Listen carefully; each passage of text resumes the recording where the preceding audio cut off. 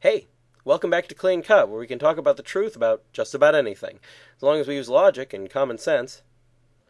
This season we're discussing issues that I've personally wrestled with regard to the faith, and today we'll discuss why the Bible refers to God as a consuming fire. There seems to be some real confusion over this one, so let's start by getting the relevant Bible verses out in the open. Beware, lest thou ever forget the covenant of the Lord thy God, which he hath made with thee, and make to thyself a graven likeness of those things which the Lord hath forbid to be made, because the Lord thy God is a consuming fire, a jealous God. Deuteronomy 4:23-24. A people great and tall, the sons of the Anakims, whom thou hast seen, and heard of, against whom no man is able to stand. Thou shalt know therefore this day that the Lord thy God himself will pass over before thee, a devouring and consuming fire, to destroy and extirpate, and bring them to nothing before thy face quickly, as he hath spoken to thee. Deuteronomy 9:2-3. Therefore, receiving an immovable kingdom, we have grace, whereby let us serve, pleasing God with fear and reverence, for our God is a consuming fire. Hebrews 12:28-29. The first and last verses focus mainly on our obligation to treat God with reverence and obedience because of the serious consequences of sin. But the second is more specific, offering an explanation of what this means and explaining how God destroyed the enemies of his people. This image of God as fire, however, can be an issue for we humans. After all, although fire is powerful and important, it also hurts. A lot. Especially when you get too close, while keeping your distance from fire is usually best for the ideal amount of warmth and light. A consuming fire is a fire that consumes things instead of just providing light and heat, however.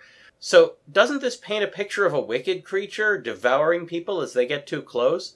The description, at first, seems to apply more to the classical depictions of demons than to God.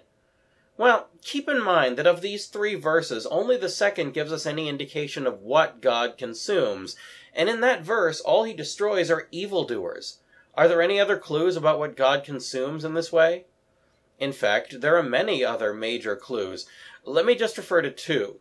In 1 Kings chapter 18, Elijah prays to God to send fire to burn up a sacrifice, and it does so, consuming the sacrifice, as well as the drenched wood under it, and a trench full of water around that.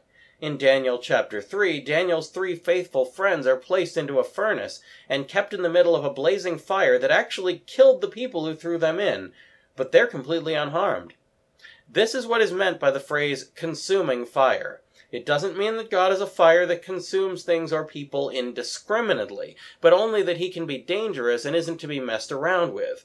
Now, why would this be? Because of his holiness. The very same perfection that makes it impossible for God to do evil also makes him completely just, and that means that he acts to bring about justice on all evil that he approaches. It's part of his nature. Now, almost all people commit sins, and therefore almost all are guilty of evil, which is why the sacrifice of Jesus is so important. As we see in the verses about Elijah, no amount of water can protect a person from the fire of God, but the sacrifice of Jesus and the purification of baptism and confession can. These things pay the debt for our sins, applying that payment to us, and allowing us to be preserved by the mercy of God. St. Paul explains the whole process. Every man's work shall be manifest, for the day of the Lord shall declare it, because it shall be revealed in fire, and the fire shall try every man's work, of what sort it is. If any man's work abide, which he hath built thereupon, he shall receive a reward. If any man's work burn, he shall suffer loss, but he himself shall be saved, yet so as by fire. 1 Corinthians 3:13-15. So, God is like a consuming fire because of the way his justice and our sins interact. But faithfulness and the mercy of God can make that fire a saving and protecting fire, rather than a harmful one. In short, sin is dangerous, but God is not some cosmic horror consuming people who get too close to him. Next, can the saints in heaven still have free will? That's all for now, so keep asking questions, and thanks for watching.